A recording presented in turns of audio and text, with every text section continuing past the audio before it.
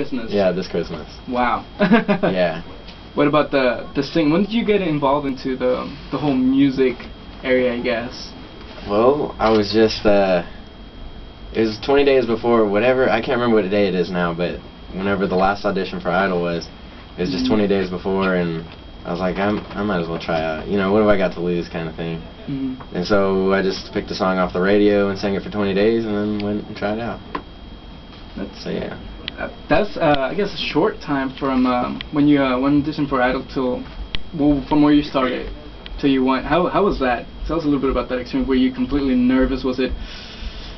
Give us a bit of the scene there. How did that get? You mean like when I auditioned? Yes. Or, I mean, I wasn't nervous about it. You know, like I said, it was kind of like, it's just kind of whatever happens. It's not, you know, I have nothing to lose really. So if I make it, great. If I don't, then, you know, I go back to what I was doing before. It's not, you know. Okay.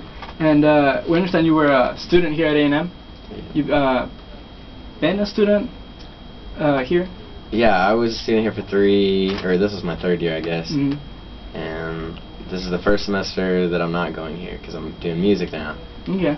Yeah. Well, it's good to have you back here. And tell us, how's the music going for you right now? What are you working on? What's the news on that? Well, I'm working on basically learning everything. I mean, of course I'm writing stuff, but you know, I just got a guitar. I'm just learning how to sing, so I'm kind of having to catch up on a lot of stuff. But I'm also writing and, you know, playing little shows, trying to get, you know, learn as fast as I can.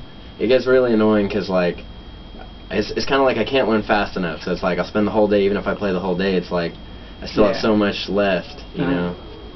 So. Well, it seems like you've been picking up pretty quick. How does it feel to be playing back here at A&M Rudder Auditorium, big place? Well, I don't know how it feels just yet. I guess I'll find that out tomorrow. Well, I mean, coming here and knowing that you're going to be playing for a bunch of Aggies and.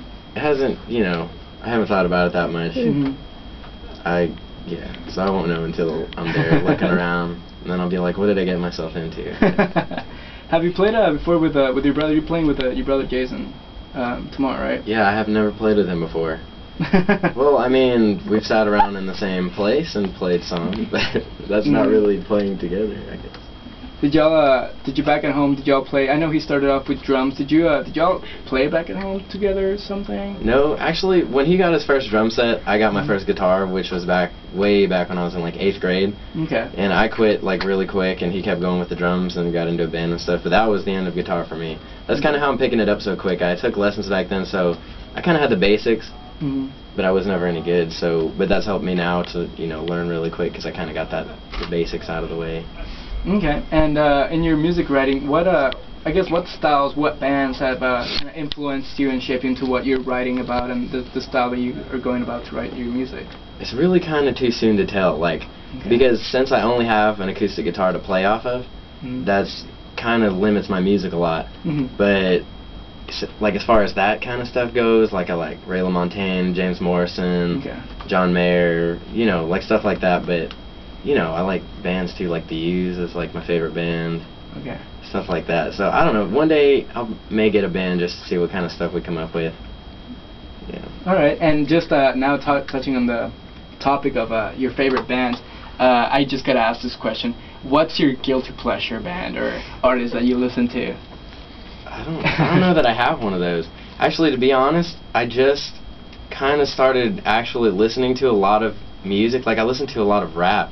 And a lot of house music up until this whole singing thing, and so now I've just been also like when I'm not playing music, I'm listening to music, you know, kind of catching up on a lot of stuff. But yeah, that's kind of all I used to listen to, so it's kind of a huge disadvantage right now. Yeah, in Hollywood Week, everybody was talking about, oh, this band and this singer and all that, and I had no idea who anybody was talking about. But it helped me a lot because, you know, I just like kind of took notes from people. They're like, oh, you should try this guy and this guy and this guy, so I kind of, you know, without having to go back and listen to it my whole life, I can just go look up the good ones now.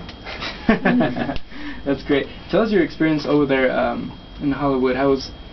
You were born and raised in Texas? Yeah. Okay. And how was that transition moving from I guess the Dallas area to a bigger city, more crowded? Well, it wasn't. I mean, I've traveled a lot, I guess you could say. So it's not like I've been stuck in Texas.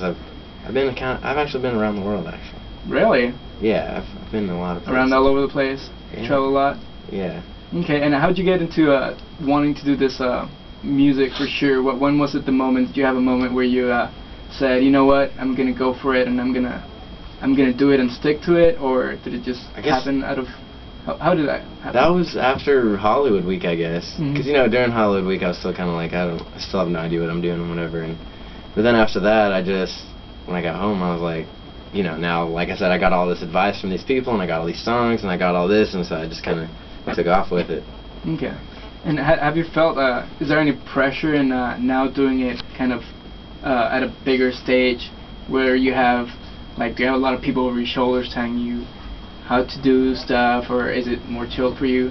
How's that experience? No, nobody really tries to tell me how to do stuff. Yeah. I mean, it's good, especially like having my brother and stuff, knowing a lot of people who actually do know what they're doing and being able to learn from them, and just a lot of musical people.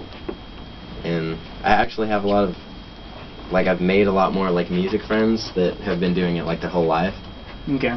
So just I got a lot of good people around me. Yeah. All right, that's good. And back to your music writing. How do you go about writing a song? Do you write it on the spot when you're going through something, or is it all based on personal experience? How are your songs written? It's not all on personal experience. Okay. Sometimes it's just like funny stories. Sometimes it's just whatever. It depends. Like, a lot of times I write with friends, and so we'll just, we both kind of have our, like, we'll tell a situation, like, I'll be like, oh, this happened to me once, and they'll be like, oh, I had something similar, and we'll kind of take pieces from both, and yeah. Okay. And are you currently are you recording right now? Are you in a studio, or are you still in the writing process, not recording anything yet?